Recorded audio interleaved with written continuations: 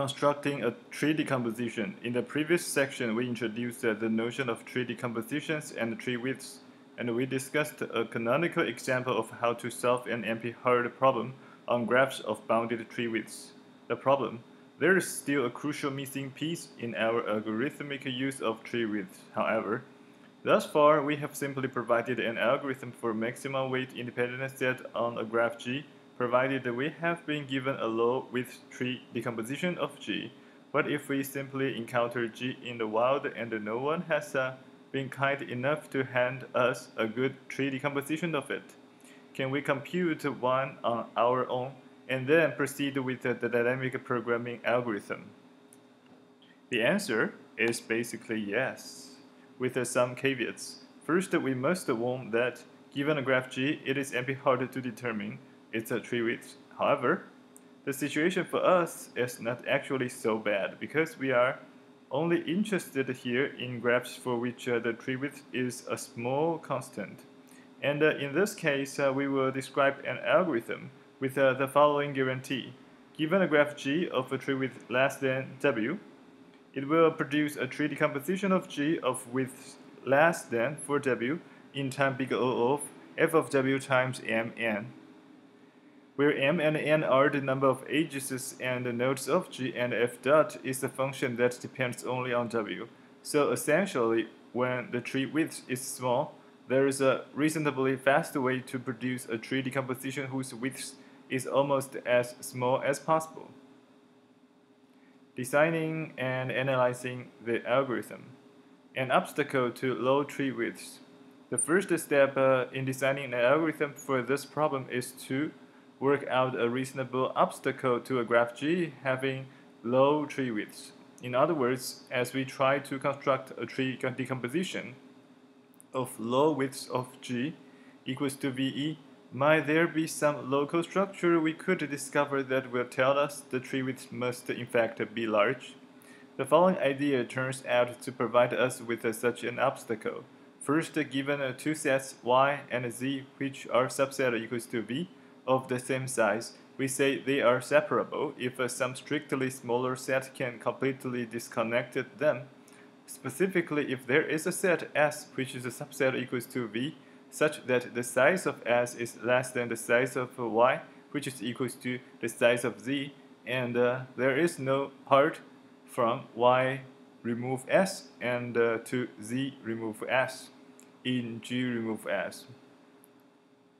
In this definition, Y and Z need not be disjoint because they can overlap in S. Next, we say that a set X of nodes in G is W linked if the size of X is greater than or equals to W, and X does not contain separable subsets Y and Z such that the size of Y is equal to the size of Z, which is less than or equals to W. For later algorithmic use of W-linked sets, we make note of the following fact. 10.19. Let G equals to VE have M edges, let X be a set of K nodes in G, and let W less than or equals to K be a given parameter. Then we can determine whether X is W-linked in time big O of f of K times M, where f dot depends only on K. Moreover, if X is not W-linked, we can return a proof of this in the form of sets Y and Z which are subset equals to X, and S which is subset equals to V, such that S, the size of S, is less than the size of Y, which is equals to the size of Z, but both size of Y and Z are less than or equals to W, and there is no path from Y remove S to Z remove S in G remove S.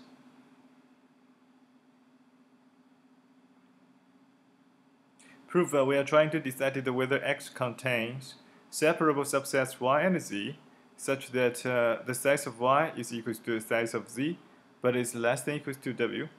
We first enumerate all pairs of sufficiently small subsets Y and Z. Since X only has 2 to the k subsets, there are at most 4 to the k such pairs. Now for each pair of subsets Y, Z, we must determine whether they are separable. Let L be equals to the value of the size of y, which is equals to the size of z, which is less than equals to w. But this is exactly the maximum flow main cut theorem when we have an undirected graph with capacities on the nodes. That is, y and z are separable if and only if there do not exist L node disjoint paths, each with one end in y and the other in z. So see exercise 13 in chapter 7 for the version of maximum flows with capacities on the nodes. We can determine whether such paths exist using an algorithm for flow with unit capacities on the nodes. This takes time big O of L times M. One should imagine a W-linked set as being highly self-entwined. It has no two small parts that can be easily split off from each other. At the same time, a tree decomposition cuts up a graph using very small separators. And so it is intuitively reasonable that these two structures should be in opposition to each other. Now 10 to the 20. If a G contains a W plus 1 linked set of size at least 3W, then G has tree width at least W. Proof. Suppose by way of contradiction that G has a W plus 1 linked set X of size at least 3W, and it also has a tree decomposition T and the set Vt of width less than W. In other words, each piece Vt has size at most W. We may further assume that T and the set Vt is non-redundant. The idea of the proof is to find a piece Vt that is centered with respect to X, so that when some part of Vt is deleted from G, one small subset of X is separated from another. Since Vt has size at most W, this will contradict our assumption that X is W plus 1 linked. So how do we find this piece Vt? We first root the tree T at a node R. Using the same notation as before, we let Tt denote the subtree rooted at a node T, and we write Gt for Gtt. Now, let T be the node that is as far from the root R as possible, subject to the condition that Gt contains more than 2W nodes of X. Clearly, T is not a leaf, or else Gt could contain at most W nodes of X. So let T1, T2, T3, and Td be the children of T. Note that since each Ti is further than T from the root, each subgraph GTI contains at most 2W nodes of X.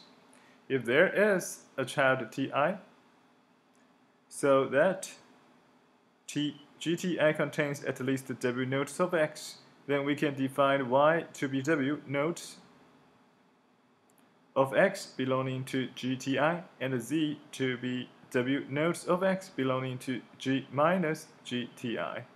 Since T and the set Vt is non-redundant, S equals to Vti intersect Vt has size at most W minus 1.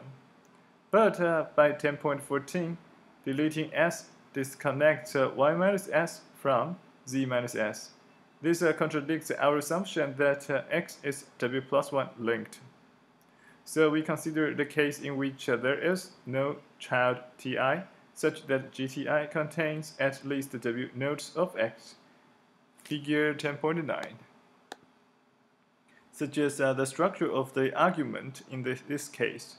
We begin with the node set of GT1, combine it with GT2, and then GT3, and so forth, until we first obtain a set of nodes containing more than W members of X. This will clearly happen by the time we get to GTD, since GT contains more than 2W nodes of X, and at most W of them can belong to Vt. So suppose our process of combining GT1, GT2, and so on first yields more than W members of X once we reach index I, which is less than or equals to D. Let W denote the set of nodes in the subgraphs GT1, GT2, and so on till GTI. By our stopping condition, we have the size of W intersect X, which is greater than W. But since GTI contains fewer than W nodes of X, we also have that the size of W intersect X is less than 2W. Hence, we can define Y to be W plus 1 nodes of X belonging to W, and Z to be W plus 1 nodes of X belonging to V minus W. By 10.13, the piece Vt is now a set of size at most W, whose deletion disconnects Y minus Vt from Z minus Vt. Again, this contradicts our assumption that X is W plus 1 linked, completing the proof. Now, an algorithm to search for a low-width tree decomposition. Building on these ideas, we are now given a greedy algorithm for constructing a tree decomposition of a low width. The algorithm will be precisely determine the tree width of the input graph G equals to V. Rather, given a parameter W, either it will produce a tree decomposition of width less than 4W, or it will discover a W plus 1 linked set of size at least 3W. In the later case, this constitutes a proof that the tree width of G is at least W by 10.20. So, our algorithm is essentially capable of narrowing down the true tree width of G to within a factor of 4. As discussed earlier, the running time will have the form big O of f of W times n, where m and n are the number of edges and nodes of G, and f dot depends only on W. Having worked with the tree decompositions for a little while now, one can start imagining what might be involved in constructing one for an arbitrary input graph G. The process is depicted at a high level, in figure 10.10. Our goal is to make G fall apart into tree-like portions.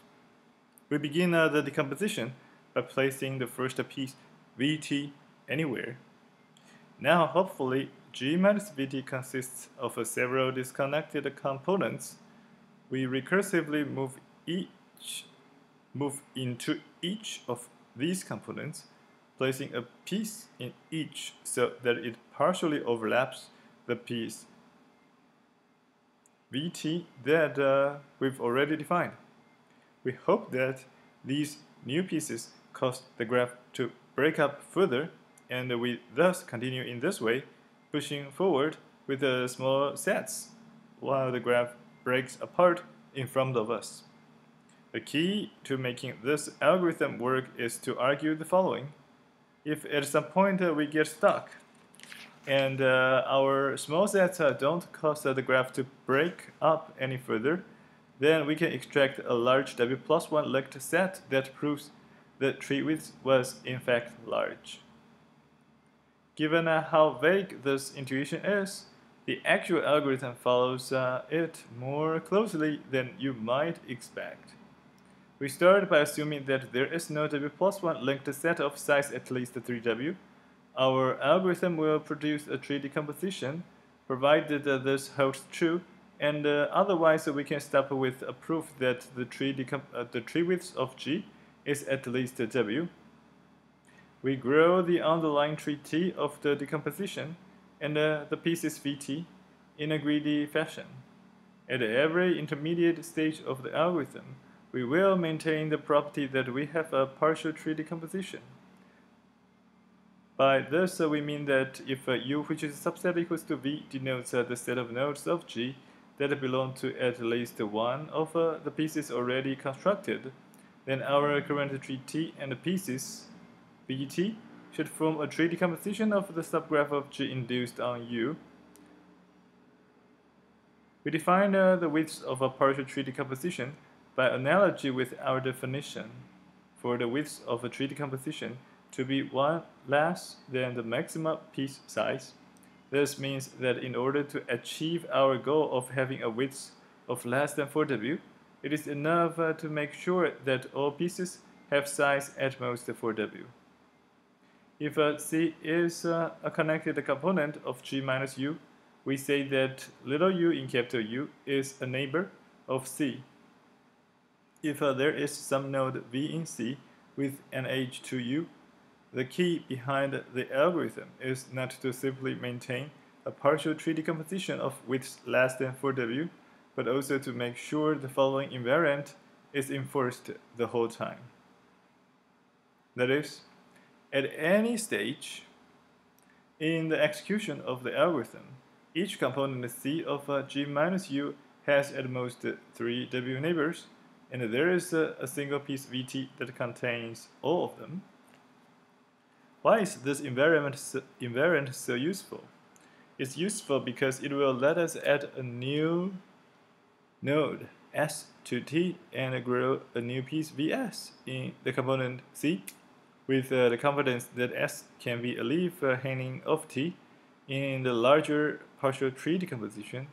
Moreover, star requires there be at most 3 W neighbors, while we are trying to produce a tree decomposition of width less than 4W. This extra W gives our new piece room to expand by a little as it moves into C. Specifically, we now described how to add a new node and a new piece so that we still have a partial tree decomposition.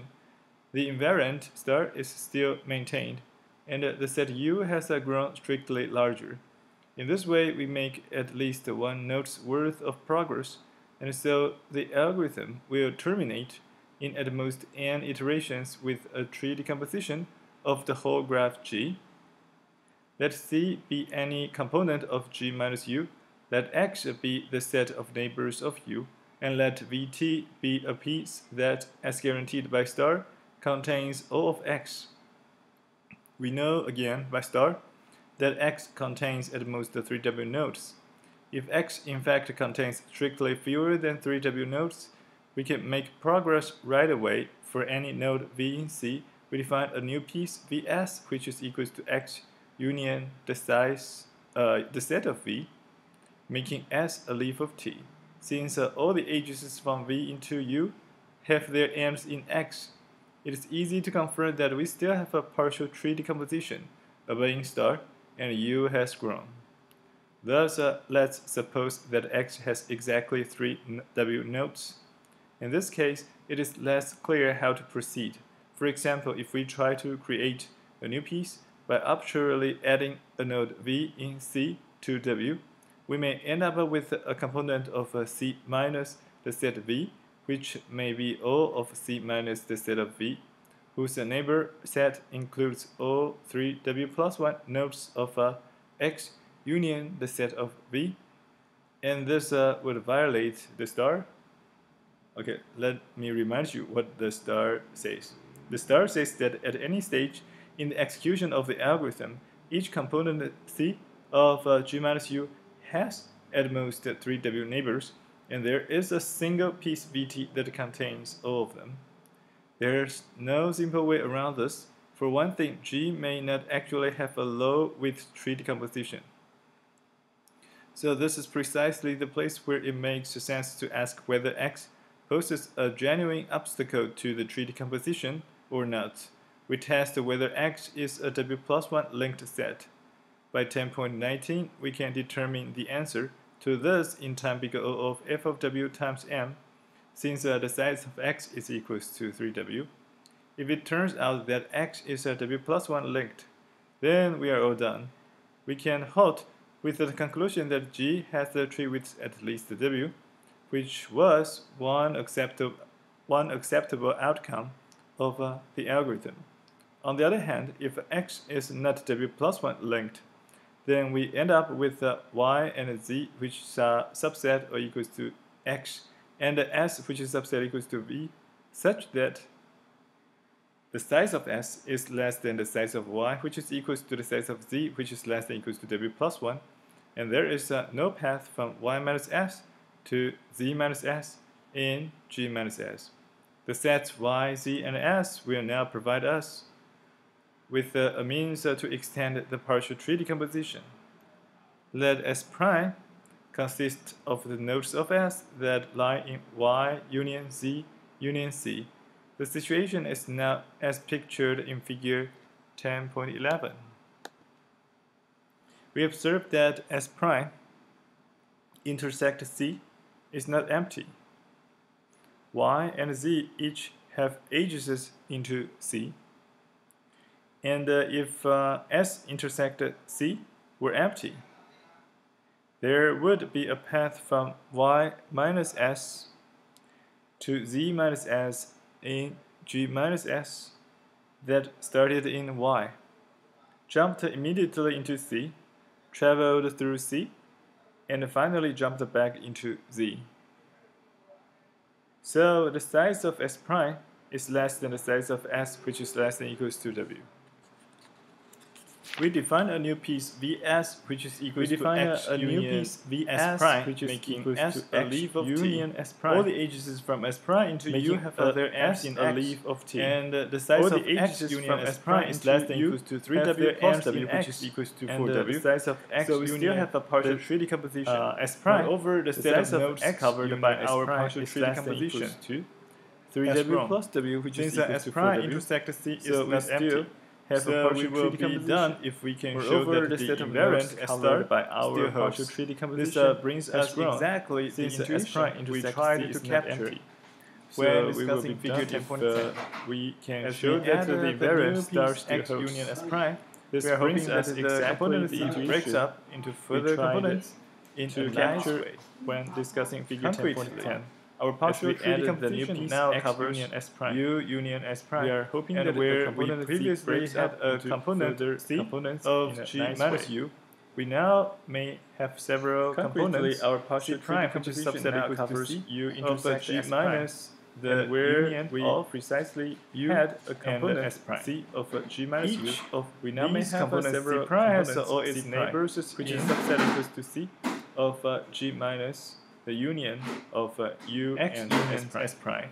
But we must additionally make components C prime are at most 3W such neighbors so that the invariant star union continues to hold. But we must additionally make sure one of these components 3W C prime. Neighbors. We claim that all its neighbors in X continues to union S prime actually belong to one of the two subsets, X minus Z then union S prime, or X minus Y then union S prime.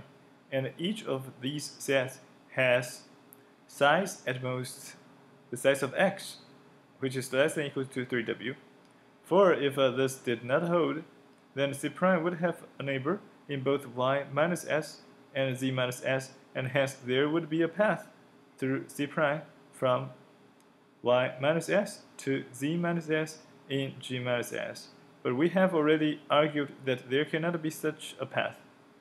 This establishes that star still holds after the addition of the new piece and completes the argument that the algorithm works correctly.